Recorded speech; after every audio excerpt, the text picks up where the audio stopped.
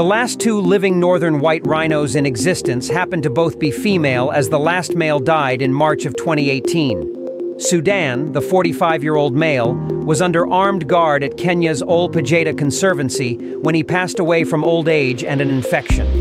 The two females are also unable to give birth, making the likelihood of introducing a new generation of the species highly unlikely.